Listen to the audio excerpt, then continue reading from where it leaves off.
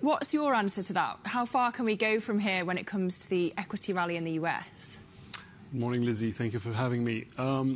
Look, we focus on the region. We take cues from international markets. And I'm going to answer your question by telling you what we expect to see here. Okay. And our expectation here is 15% upside in the UAE on both indices, Abu Dhabi and Dubai, of course.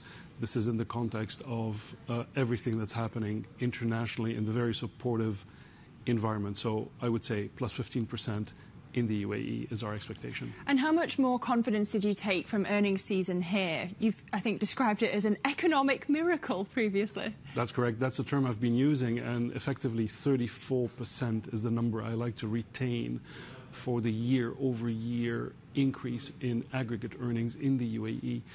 I mean, this is a phenomenal number.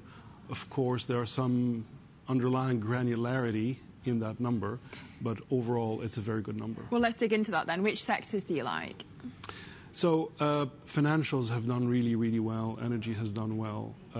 If you look at what we expect going forward and how we think that this is going to continue over 2024, then I would say energy, financials, infrastructure and utilities are the focal points of what we're looking at.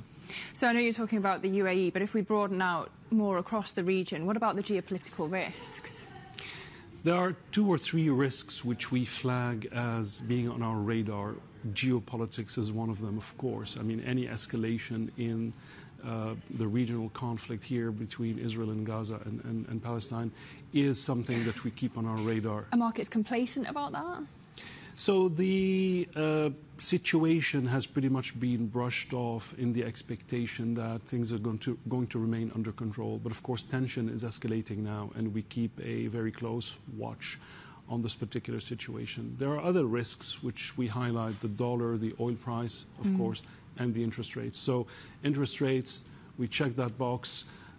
Dollar down, of course, is a positive for the region, and oil up are 2 more boxes which are checked. Geopolitics remains the main concern. Well, how far can oil go? Jeff Curry says because of the Fed rate cuts, you could actually go to $90 a barrel. Do you agree with that? So we don't carry a forecast specifically on oil, but we look at the market, we look at the balances, we look at the forecasts out there. And my view is certainly that there is a convergence of interests for oil to remain above $80, and this is what we're seeing so far. Of course, should there be an escalation in geopolitics, then that number would change radically to the upside, but all of that is fairly good for our stock markets, our region, and the Middle East in general. And if we just broaden out even more, emerging markets, where do you see the bright spots, where do you see trouble? So, of course, we're specialists of this region, so if we look on an aggregate basis, then emerging markets look fairly inexpensive relative to other markets. Of course, they've underperformed significantly.